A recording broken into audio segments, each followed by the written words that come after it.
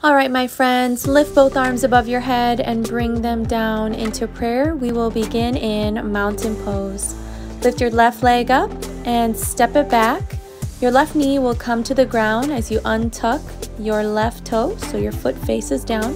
Place your hands on your right thigh and lift up and stretch back. You can stay here or take an option of clasping your hands behind your back, opening your chest further, and breathing into the stretch.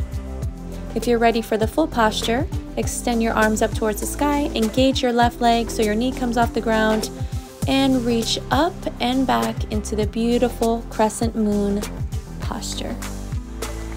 To come out of it, place your hands on the ground, untuck your left toe, step into your forward fold, gentle bend in the knees, and roll the spine all the way up.